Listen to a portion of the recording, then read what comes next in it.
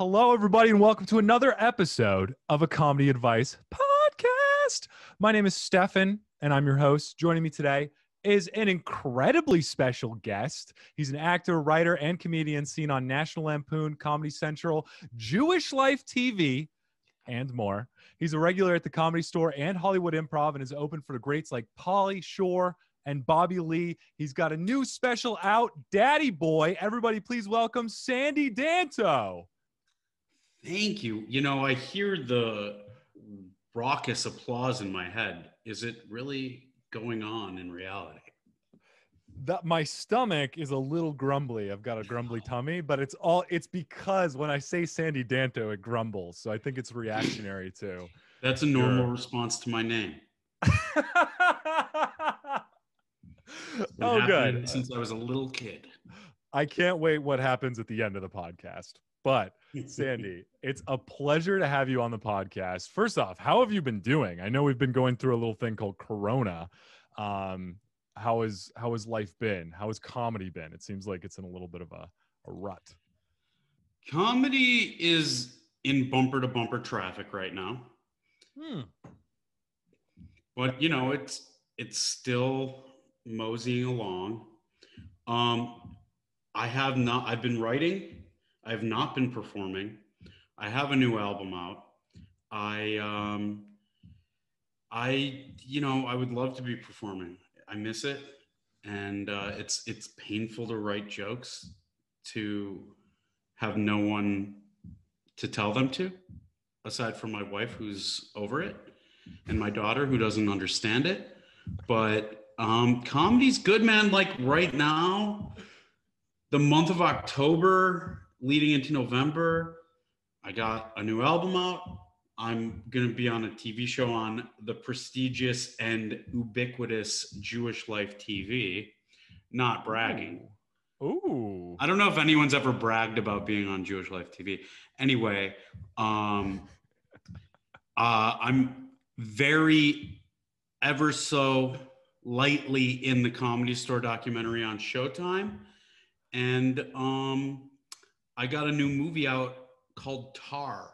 So things for me in comedy are good. Oh, and I'm in a new Shutterfly commercial. So, I mean, it's not like, the entertainment industry went away. It's just like stand-up is being held hostage.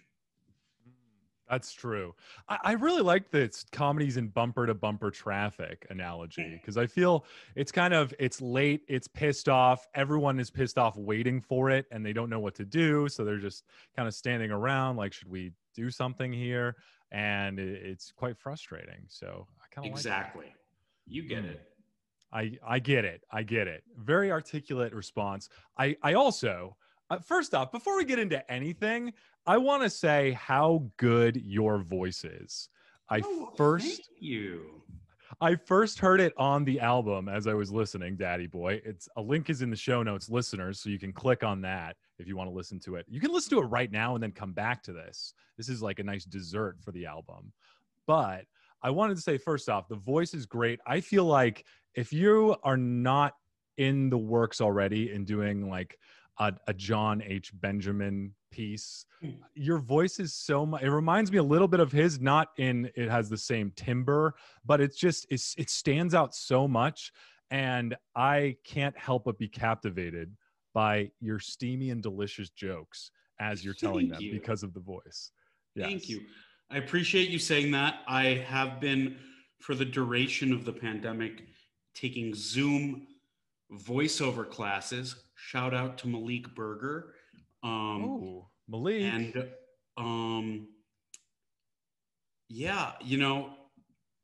I have pivoted to focusing more on trying to sell my voice alone, just because, there's just a lot bigger of a market out there for that right now, with more animated shows being produced and more voiceover commercials over stock footage of blue collar workers getting up at the crack of dawn to deliver people their precious Amazon packages during the pandemic, with like very sentimental, like we've isolated, we've waited.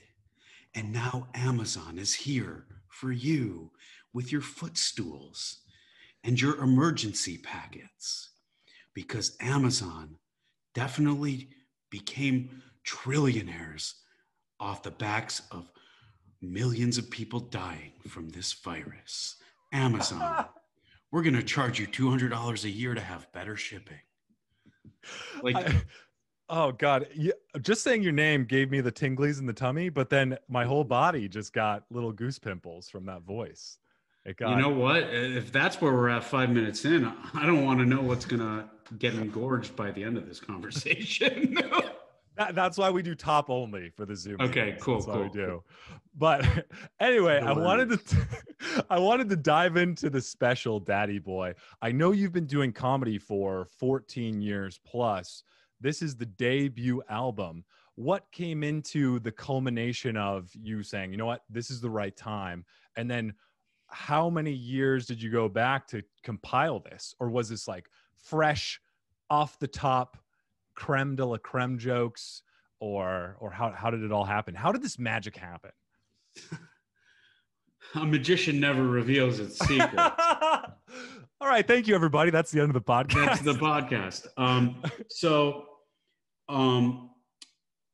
About 8 years ago, I wanted to record an album, but I'm not the most proactive when it comes to execution. I've always recorded myself, listened back to my sets, and I thought like 8 years ago I was ready to, and I was what, like 6 years in or something, and I was like, I'm ready. And I think I was, but I just dragged my feet on it.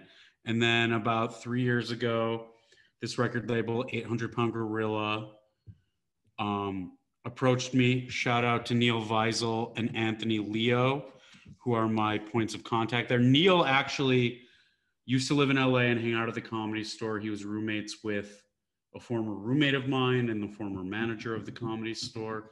And he moved to Nashville and started working at this record label and reached out to me about making an album. And it was another process of, even though they were pretty much doing all the work, me dragging my feet and trying to figure out, like, I don't think I'm alone in this. I don't think it's, by the way, I'm not close enough. No, me. I was far away. You're close. I feel like, am I better now?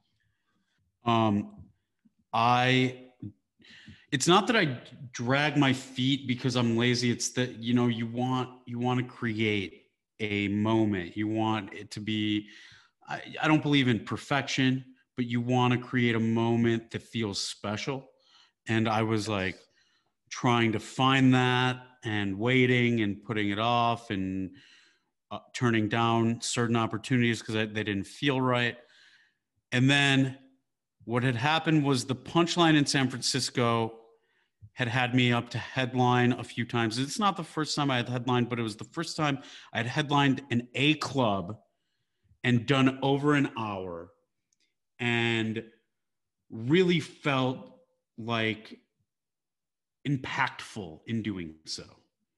And I was like, this is the place. And what transpired in the ensuing months was Google bought the building they're in, and they were at risk of being shut down and trying to find other locations. But, it's a historic club and I wanted it to be there. So that lit a fire under my ass to find the date to do it there before they closed. And they, managed to, Dave Chappelle went to City Hall and they got their lease extended for another however long it was. And Google, like the evil overlords at the corporate headquarters had to be like, fine, we'll let these artists have their little clubhouse for a little longer. And so last December, for posterity purposes, December 2019, I was set to record there, headline on a Wednesday night, and then record that, and then record my feature sets with Bobby Lee the next night, and they recorded me when they recorded Adam Ray's album the previous year. They recorded my feature sets, and some like pieces of jokes are peppered in there to cover up, you know, like blowing a line or whatever, or just jokes that were out of rotation. But on my drive up there, my father-in-law called me from his deathbed to say goodbye. So I'm glad I had those other recordings to draw from for some of the source material, because I definitely, in the extensive process of listening back, I was just like, oh, I can definitely feel my sorrow and my pain and my distraction from being in the moment performing at in that particular show. Holy shit. But the second part of your question, I definitely used more of my bits that maybe fell out of rotation, or that I was still doing that I probably had been doing for too long, or brought back some that I hadn't done in years because I still think they're funny, but they maybe didn't apply to my life anymore. You know, I'm a pretty autobiographical comedian. So I definitely drew, and in those shows, I did a wide range of material, old, new, but for the album, I just used stuff that was for the purposes of the arc of the album. So it's called Daddy Boy. And it kind of just like, the through line is like, I've come to LA to do comedy, and these are my trials and tribulations, and then this is my maturation process, and all the story of like how I got through it all, with some social commentary and little one-liners all peppered in throughout. But you know, it's like basically how I'm a dad now, but very much still a child myself. I identify as a boy. I might be a man biologically, but I identify it as a child. That's fair. That's fair. So that's all really interesting. And I was going to say the first thing that you said, or one of the first things was, you know, I was waiting for the right opportunity. You have these expectations in your head of what you want it to be, so you might drag your feet. I had just had that with my pops, because he and I wanted to have a father-son fishing trip with him. This is not nearly as huge an accomplishment as creating a debut album, but I wanted to do a fishing trip with him because he loves fishing. I didn't know how to fish. I wanted to be able to teach my son to do something, because all I can offer right now is, hey, son, let's do a father-son podcasting trip. So it's like, let's try fishing. So I thought in my head, I was like, you know what? I'll save up enough money. We'll go to Alaska. We'll fish. I don't know what you do, like trident, those salmon or whatever, and we'll catch those, and it'll be awesome. We'll have some father-son moments where he'll say, I love you. We might have a hug. I might get little tummy grumbles, and it'll be great. But it just never happened. And then my wife finally, in COVID, she was like, why don't you take your dad on a fishing trip right here in Arizona? Go X place. And we ended up doing it, and it was wonderful. And so that's heartwarming. Thank you. I appreciate that. And it, you know what else is heartwarming is your comedy coming on to us. Ugh, that was a graphic description. But no, that's how it's been described. But I was just thinking about really quick before you talk about my comedy again, which I feel uncomfortable about, but I'm also totally into. Just like the idea of like you taking your kid on a podcasting trip and them being like, Dad, I thought you were going on a fishing trip. We were going on a fishing trip. No, son, I said podcasting. He's like, I thought you said casting. Like, I thought we were going to be casting and catching fish and, you know, being out on the open water. Oh, son, I'm going to teach you tons of things. We're going to teach you how to do a plug. So I've got Squarespace here. I'm going to teach you how to plug in a mic, teach you how to equalize. I mean, who knows? Maybe all the fish are going to die out in 20 years by the time I have a kid anyway. So podcasting might be more ubiquitous. According to the doomsday environmentalists, they will be dead very soon. Fuck. So I wasted a trip with my dad. I should have just gone podcasting with him, because what's the point now? I mean, Gone casting. Gone casting. Oh, that a bumper sticker with a little mic with the cord as if it was cast like a fishing rod. All Exactly. right. All right. But A anyway, no. podcasting trip is just a road trip where you and somebody else listen to podcasts the entire time. Oh God, a big old true crime binge. Fun. But anyway, your comedy coming on to all of us. I feel like I'm glad that you did it. It was an awesome album. I listened to a lot because I have a lot of comedians on here. And I thought, one, the first thing that stood out to me was the voice, obviously. Two, I thought that it was, like you had said, there was a little bit, or there was quite a bit about your life, autobiographical, how you grew up. You wanted to be a gynecologist. Maybe, I don't know if that part was true. It is true, and my uncle is super flattered that I put that joke in there. That was an amazing joke. And then going and going to LA, the side jobs that you ended up doing. Were you really a director of gay porn? Oh yeah. Oh, you know, God. I believe, every comic has a certain level of embellishment, but my margin is pretty little. I would say it's like 10 to 25%, but I only really directed one scene, but I shadowed a bunch and I was in that world and I was fully ready to like make that my part-time job. And what it really came down to was my friend who owned the company was like, look, you're either going to give up comedy and do this, or I'm not going to feel responsible when you're up for a big job and they find out that you direct gay porn and you lose it. I have yet to be up for that big of a job where it would affect that, but he was looking out for my best interests and I appreciate that. That's really sweet. Really sweet. Well, it made for a good bit, and I will not spoil the condition in which a straight man does gay porn directing, but thank you. That had me cracking up.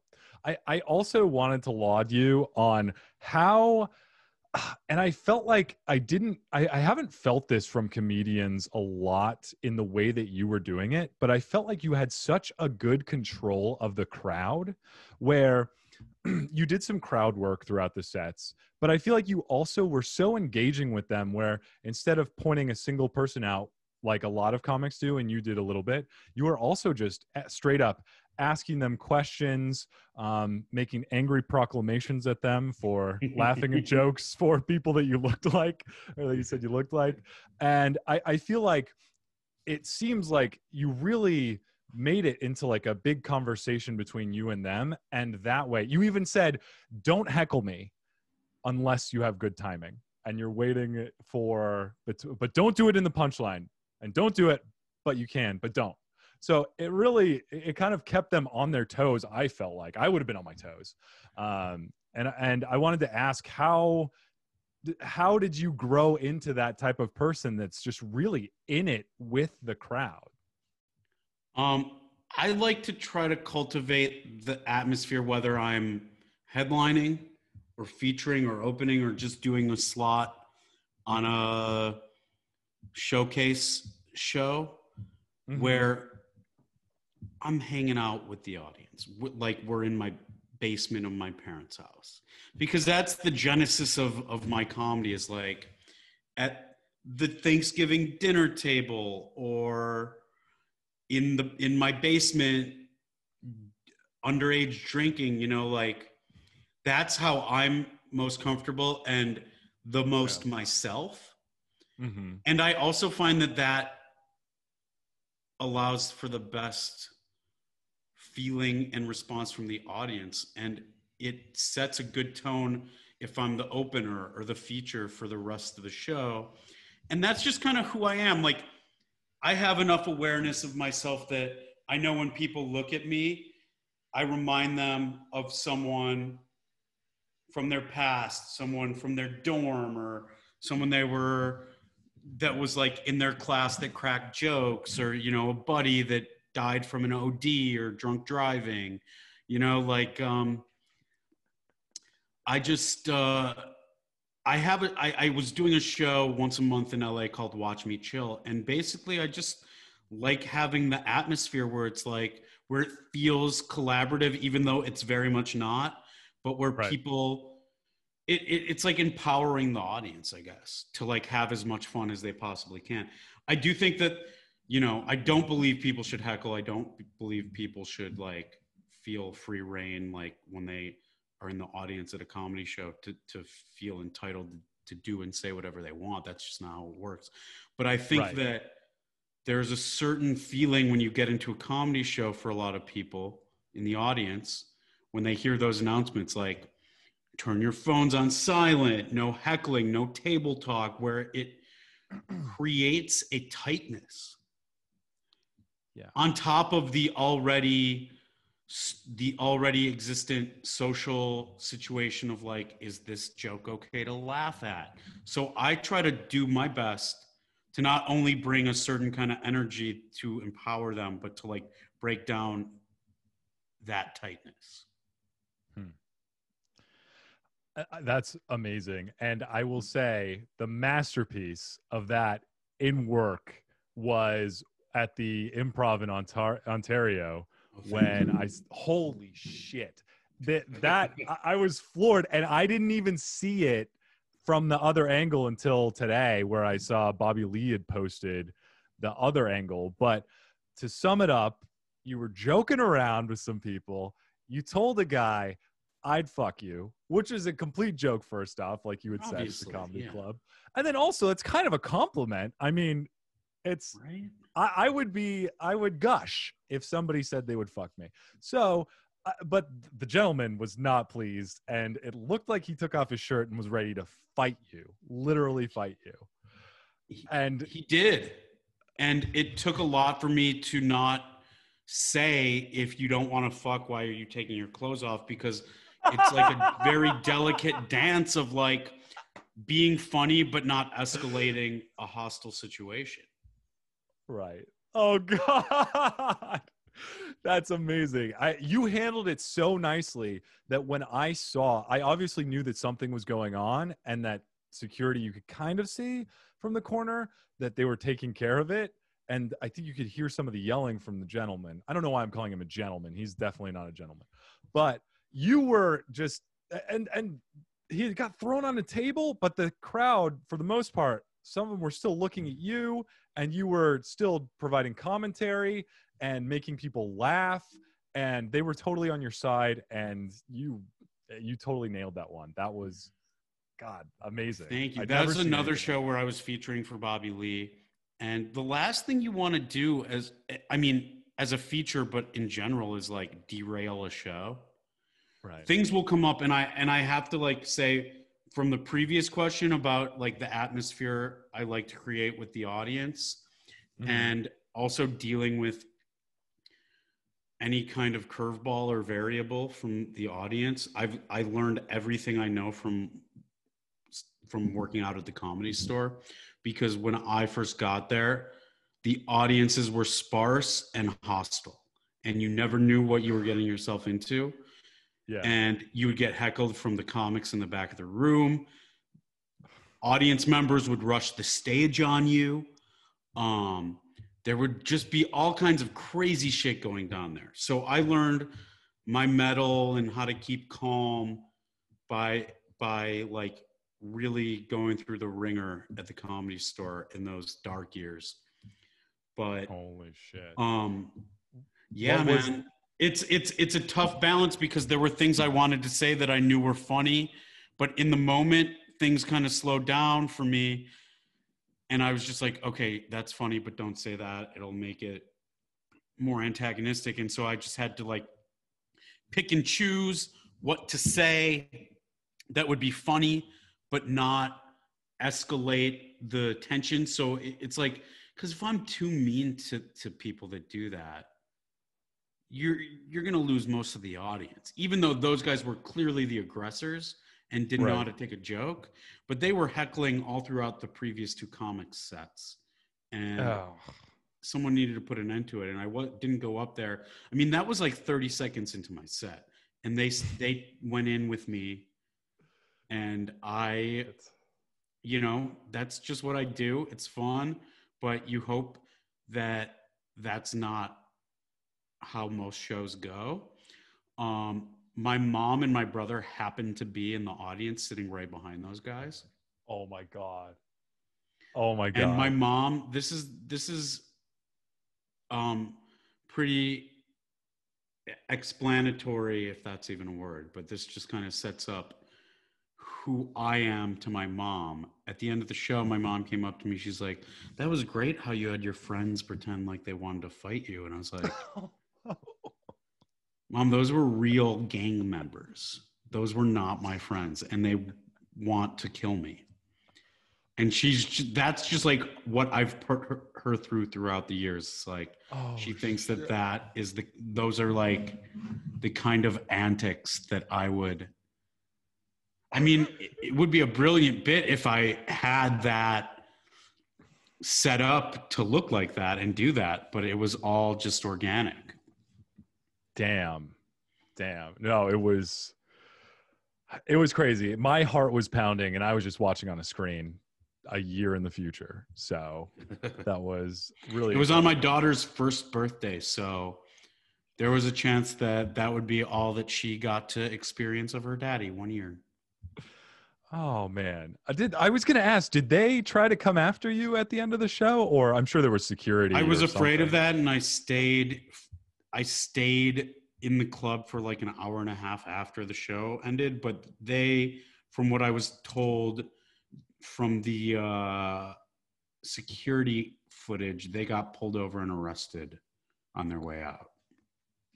Damn. Yeah. Wow. So, it's just something to think about for the rest of my life if they're going to track me down and find me. Oh God, it's like Sideshow Bob going after Bart Simpson. Exactly.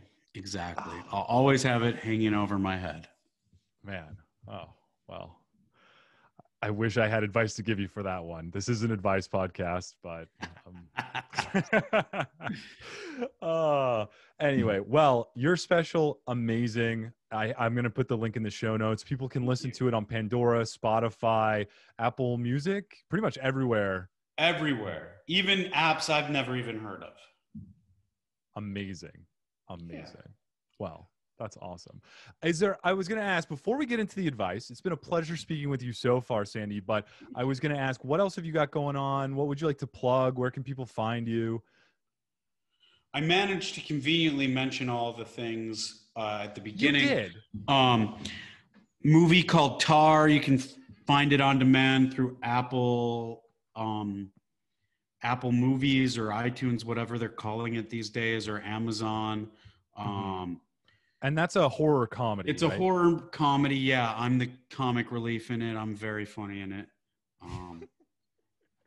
And Jewish Life TV, a show called The Word, which, I'm not particularly religious, but it is just fun to discuss and make fun of passages from the Bible, and that's kind of what we do. And I think they're looking, that channel is looking to like expand into a younger, hipper audience, and so this is their attempt at doing so. And it's actually like a really fun show to do, and I think that the product is good. It's something that I think if you happen to come upon, I don't know who on earth gets Jewish Life TV at their homes, but if you happen to come upon it, it's something that you, like, whether you're religious or not, you could find enjoyable, just because, like, who doesn't have like a rudimentary knowledge of the Bible? And that's all I really have, and that's what we're talking about and making fun of. So, and it devolves into other funny riffs. And then my album, Daddy Boy, find it anywhere. My podcast, MFers, a parenting podcast.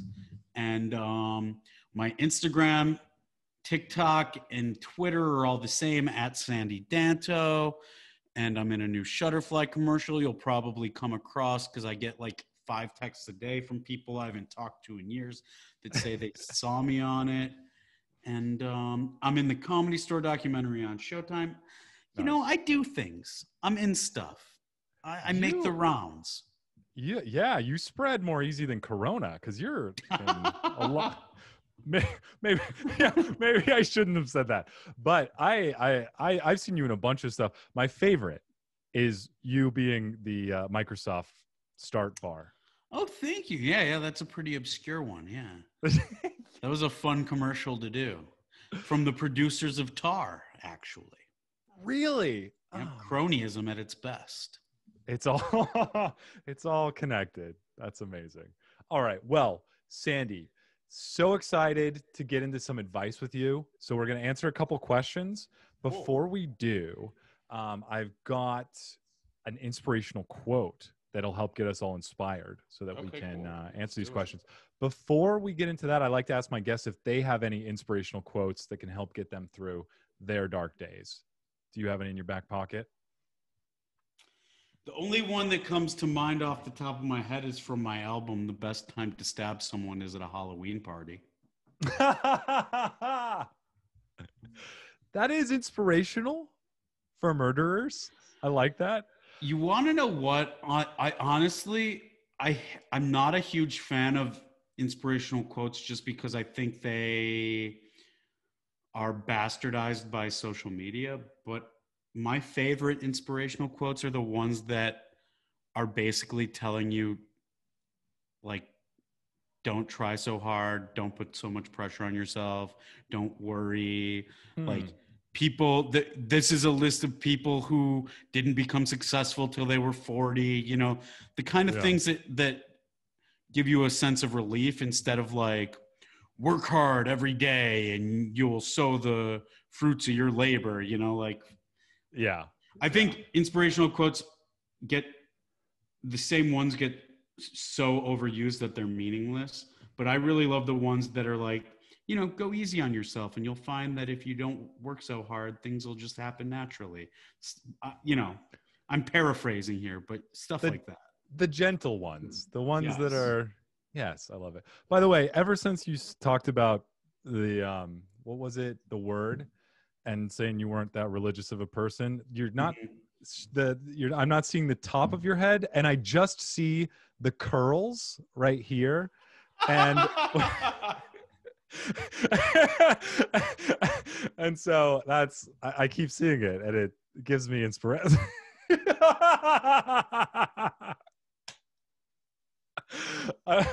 Beautiful. Beautiful. All right. Well, thank you for that inspirational quote, Sandy. I've got one. It's actually not by a person at all. It's by a robot, and it's called Inspirobot. And what it does is it uses AI to take some of the wisest words known to man and then just mush them together for a really juicy inspirational quote. We'll try and see if it means anything to us, but I'll read it.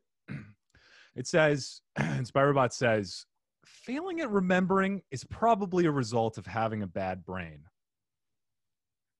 Inspiring. Don't have such a bad brain. And you'll remember. I thought it was just like, you know what? Don't worry about it. You just got a bad brain. You're not going to remember Nothing things. you can do about that. Yeah. So carry on. All right. Well, thank you, Inspirobot. That was inspiring. We'll move on to the questions. We've got this first one. It's found by our fan Heather. It says, my boyfriend hates his birthday. So today is my boyfriend's birthday. He really hates it.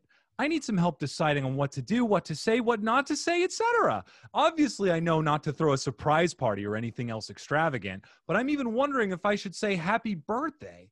Can anyone relate to him? If so, any advice? All right. Yes, a piece of advice. People who hate their birthday are lying. We all hate our birthday. Who wants to get a fucking year older, but who at the same time hates cake, a nice dinner, gifts, attention? Like, we all like that. We don't like adding numbers to our age, but the moral of the story is don't make a big deal about it. Just good food and a thoughtful gift. And then look, my birthday is the day after Christmas. So I get the notion of not liking your birthday. It's come around for me where it's like the best birthday because I don't have to deal with all the like pressure of like, am I going to have a party? And, but you know, for a long time I was like, oh, no one has ever acknowledged my birthday for most of my life. And now I love that. But like people that say I hate my birthday, it's like somebody hurt you. That's why. And you just have to be cognizant of the sensitivity that somebody has of like having had maybe a few I mean, if today is the birthday, it's on Veterans Day, so maybe that has something to do with it. I don't know. But it's just about like making that person as comfortable as they can without making a lot of fanfare over it. That's right. I totally agree with that. I think, Sandy, you hit it on the head. If they say they don't like their birthday, they were hurt at some point. And maybe they were hurt because somebody forgot it was their birthday, didn't give them the love that they deserved. They didn't give them that tummy grumble feeling. So I think what you should do, like you said, give them those little treats. Give them that love and attention, maybe some cake, maybe some present, something that's just, it's not in your face. Happy birthday. Like, I'm going to make you like it, but more of like just the tip of the birthday experience. Here's your favorite meal and your favorite dessert. You want a candle? I got that. You don't? We don't need to use it. We don't need to light it. Yeah, that's fine. We don't need to light it, but you can put it inside me if you want. Or IU, whatever you're into. It's your birthday, but we don't have to acknowledge that. Yeah. One candle for each year in each hole. That's oh God. Oh man, it would be like birthday voodoo almost. Just all right. Yeah. Okay. So you could do that. I was thinking too, you could maybe, if they don't like their birthday, you could do a little nice thing, and then you could give them all the treats. You could really spoil them the day after their birthday and be like, it's not your birthday.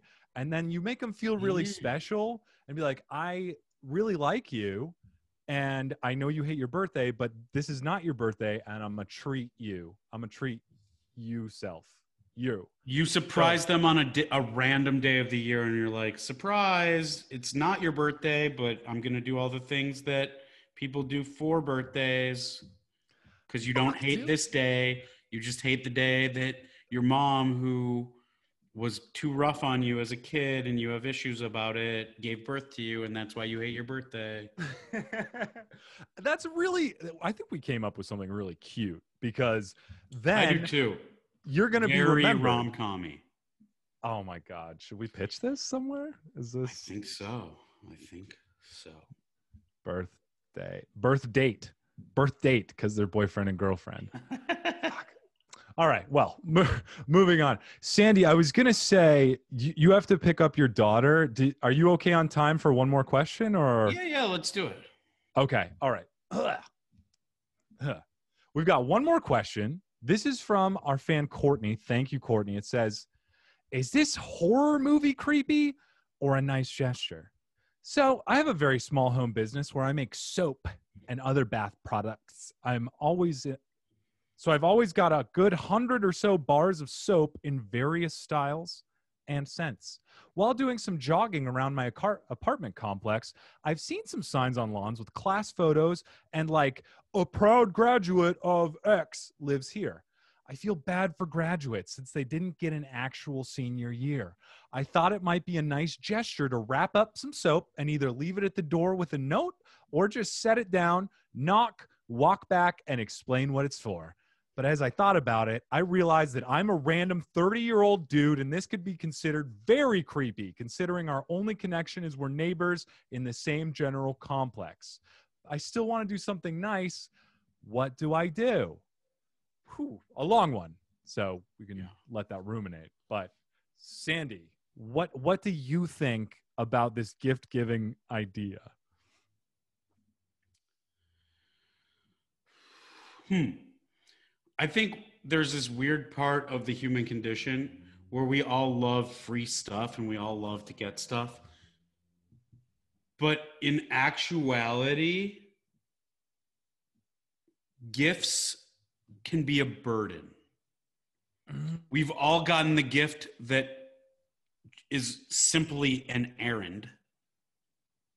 And then it becomes burdensome because then, depending on how close you are with the person or what that gift builds your relationship to, or, you know, you don't want to be found out as having returned a gift. You don't know if the person giving it is going to feel slighted by that. Also, one time a couple of friends came over for dinner and they got us a housewarming gift of a French press. And my mom always taught me to just say thank you. But we already had a French press. But she said, because at a birthday party when I was little, somebody got me something that I already had. And I said, I already have that. And my mom said, somebody gets you a gift, just say thank you. And so I just said thank you. And then I wish you would have said, I already have that, just like that. And well, then we had dinner and my friends were like, hey, do you already have a French press? And I was like, yeah, but like, I'm still grateful that you guys got us one. Like, it was very awkward. So gifts can be awkward and burdensome. And I think that, you know, you really got to know, it's either got to be something baseline that anyone can use, like a gift card or a candle, or like a nice, like a really nice, enjoyable hand soap, or like a mint plant. Yeah, Or, I agree. Go ahead. Or sorry. like, you know, just refrain and smile and strike up a conversation. Unless you go the creepy route and find out about them and find out what they need and what they love. And that's also a slippery slope because getting found out doing that is potentially weird. But yes, for like high schools, looking up high school students' interests and hobbies for if you're a 30-year-old man. And then I think you're absolutely right. You don't want to burden them. You don't want to French presser anybody and give them the burden of accepting the gift. So I would say also, you have hundreds of these soaps and bath products. Is it because you're not selling them? Is it because your bath products and soaps suck and do like weird odors? Do you have these strange concoctions and you name them odors after occasions, like I hate my birthday or mama didn't love me, and then you're going to try to pawn those off on other people? This sounds a little like you're trying to give free samples. Right. You're trying to market yourself. Yeah. Or, you know, it could be taken as like, so what are you saying? That I smell bad? That I don't have good hygiene? Right. Oh, stinky seniors. Congrats, you graduated. Now wash off that senior stank and get out of our neighborhood. That's the message that I would get. Yeah, but at the same time, you know, soap, you know, if it's like, all right, I'll say this, the best, bar none, housewarming gift you can get a person, and I'm not being paid by them to say this, is Aesop hand soap. By the way, while we're coming up with ideas, Sandy, if we ever create a soap, we should call it Bar None. Just sorry, but anyway, it was called what? I was so concentrated on getting Aesop hand soap. It's expensive, okay, but it's delightful. It makes you want to wash your hands even though you don't need to. Okay. And I'm saying no one wants bars of soap anyway. Like who uses that's a very personal thing. You can't like share bars of soap with other people. You're not supposed to. Yeah. I mean, you shouldn't. So, I mean, I don't know if it's like somebody going off to college, but who the fuck is going off to college during a pandemic? You know? Right. And then who's going to pack a bar of soap with them? I think you just got to ask yourself, am I doing this for me or am I doing it for the good of somebody else? And whatever Right. answer you come to with that, just know that that's why you're doing it, and be cool with that, and own it. Yeah. Take one And of your know that bars of it's not soap. necessarily a gift for them. It's a gift for both of you. There you go. Take one of your bars of soap and come clean about your intentions. Ooh. Oh, no, God. Nope. Never mind. Let me take that one back.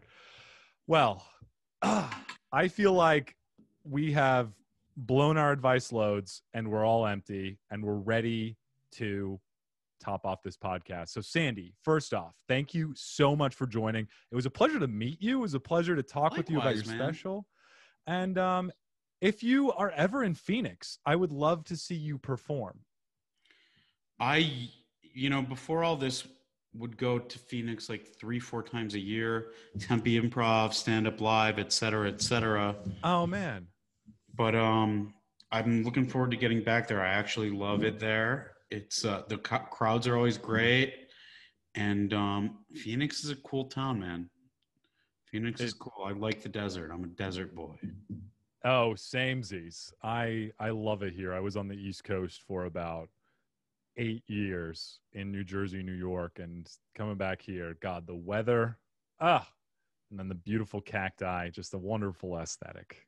Lovely. But anyway, anyway, it was a pleasure to have you one more time for the audience, just in case they didn't catch the first time. What have you got to plug? Where can people find you? Most importantly, just check out Daddy Boy. Google Daddy Boy Sandy Danto. You'll find how to listen to my album, and check out my social media at Sandy Danto and my podcast, MFers, a parenting podcast. That's right. That's pretty much, all the rest will fall into place. That's right. And we'll have a link to all of that in the show notes. MFers, great podcast. I was listening to it a little bit today. And Stefan, thank you for taking an interest in me. This was really lovely. I enjoyed talking to you, and I would love to come back and do this again. You're welcome anytime. I'd love to have you back on. If you reach under your seat, you'll find a bar of soap specifically. You son of a bitch. You got soaped. Fuck. Well, thank you, Dan. I'm bar done. Little dad joke for the people out there listening. And who says we don't do clean comedy over here? That was a double pun. Well, and that's it, man. It was a pleasure. I'd love to have you on again sometime, and it was awesome to meet you. Likewise, man. I'll talk to you soon. All right, talk to you soon. Take care. All right. Bye-bye.